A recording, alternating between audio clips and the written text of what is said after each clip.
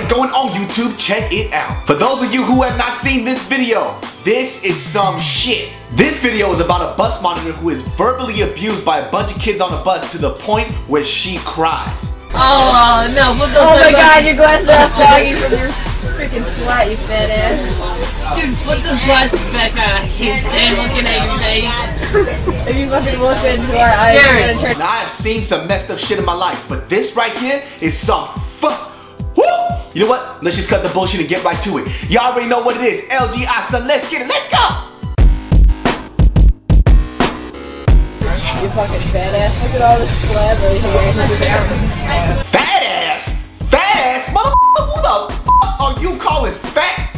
How dare you speak to this sweet old lady that way, you dirty motherfucker? You little piece of shit, fat. Who's fat? Ain't you never say the F word. I'm gonna tell you something right now. If I was on that bus and you called me fat, I would've beat the welfare at your ghetto ass, you illiterate motherfucker. See right there, kid? That's why your daddy left you. That's right, I said it. And look at the curse words coming out the mouth of these little children. What the hell is going on in today's society? I remember when I was a kid and I said the word shut up, everybody on the bus be like, oh, David say shut up. And look at these little pieces of shit. These fools got ghetto Tourette's and ain't nobody saying nothing. Ask you something, kids. How you gonna attack an old lady? What, you feel good about yourself? And you know what? I'm gonna stop you right there because I already know what you're thinking. Dude, stop being so judgmental. They're just kids. Hey, shut up! They're just kids. They don't know what they're doing. That is the common excuse and answer that I hear from everybody, but I'm gonna let you know something else. Y'all need to do some extreme parenting on their ass. Man, put them in a jail cell full of 14 pedophiles and see how long their ghetto attitude lasts. You're fat. Oh, I'm fat, huh? Well, you wanna see something else that's fat, huh? You know what? I wouldn't even know what to do in a situation because she can't smack the kids because she's a bus monitor. That's the problem when you're being made fun of by children, because if you smack the kid, then you'll forever be known as a dude that smacked the kid. If you don't smack the kid, then you're forever known as a dude that got punked by a kid. So what would I do? I'd probably smack him. You know what?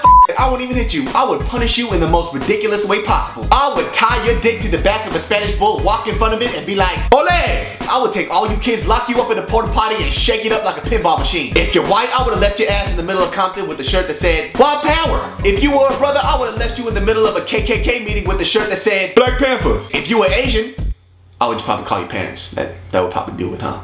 This is a sad day world, and I understand that in the history of man that there have been a lot of worse things done, but this is some disgusting shit. It's so sad because I feel that a lot of kids don't really respect their elders anymore. Even the worst of thugs have a chain of command and respect their elders to a certain extent. I understand that they're children, but kids, when you do shit like this, do you have any idea how poorly you reflect on yourself as a human being and also to your parents? You know what the real sad thing about this is? It wasn't one kid that was doing it, it was a group of kids. And even what's worse than that, there was a whole bunch of other kids on this bus that stood and didn't say anything. I want you to listen carefully to this. You never have to resort to violence to stop someone from doing something wrong, but you gotta take action.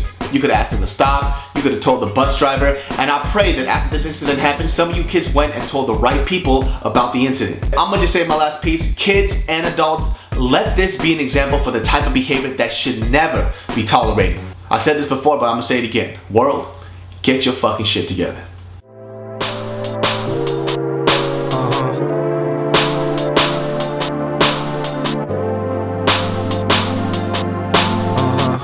McDaniel. Yeah. You always coolin' by yourself. What you do affect everybody that you've touched. That's not dirty.